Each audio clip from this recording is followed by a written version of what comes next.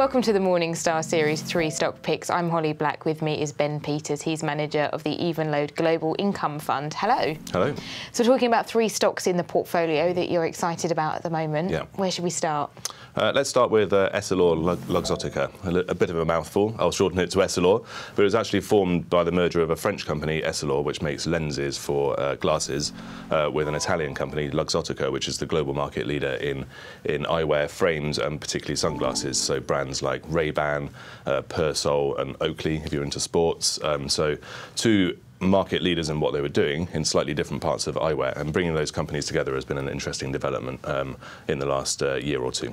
So what's particularly appealing about that company for an income investor? Well, both companies before they merged were dominant in their niche, and that's led to very attractive cash flow characteristics which back a dividend that can grow through time. By bringing the companies together, they can have efficiencies in their operations, in sourcing and that sort of stuff.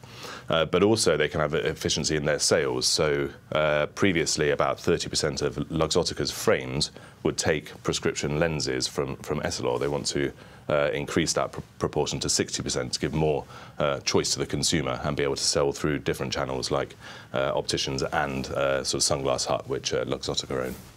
And I guess having these brands like Ray-Ban and Oakley, that sort of makes this less cyclical because they are staples for anyone looking for good eyewear. Yes, and they are in that sort of little luxury. They're not the cheapest thing you might buy, but they're certainly not in the class of, say, buying a car. So you can have that nice feeling of buying something that is of high quality, has that brand that you know and you trust, but doesn't sort of break the bank. Super. What's stock number 2? So the second stock I'd like to talk about is a German industrial and consumer company called Henkel. About 20% of the business is in beauty, and particularly in hair care with Schwarzkopf hair products. About a third of the business is in detergents, so like Persil. They own the Persil brand. And about half of the business is in glue, adhesives. And that does not seem to fit. Yeah, so it's a slightly odd combination, but the consumer parts act as a sort of relatively uncyclical source of cash flows, and the adhesives part, well, it does have consumer brands like Loctite and Pritt Stick, which we'll be familiar with from our childhoods. Yeah, fair. Yeah, but actually most of that business is in industrial adhesives, so for applications like in automotive or like in creating strengthened wood for construction and that sort of thing. And those applications, the glue gets very highly specified and designed into the application itself.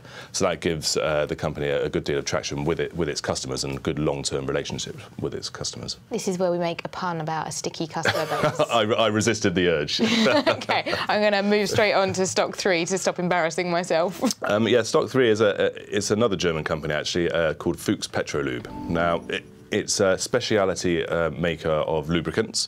It's a bit like Henkel's adhesives business. These lubricants get very highly specified into the end application. So as you might imagine, it's got big applications in the automotive industry, but it's also seen in general industrial and other applications where you need things like high efficiency, heat dissipation and that sort of thing. So it's in a very nice space because on the one hand, it's quite a big company, but it competes with the oil majors, but they're not really focused on lubricants. And on the other hand, its smaller competitors are quite fragmented, so don't perhaps have the scale that Fuchs Petrolube have to service its larger customers. So it's in quite a nice position. You seem to have quite a lot of Europe in the portfolio, and it's not that popular a region at the moment. Yeah, it's a bit of a region of two halves, I would say. There are those companies which are very, very highly liked in the market and look a bit expensive to us, but actually there are other companies which, for company-specific reasons, trade at lower prices, and we can find a room for those in the portfolio. Well, thank you so much for your time. Thank you. And thanks for joining us.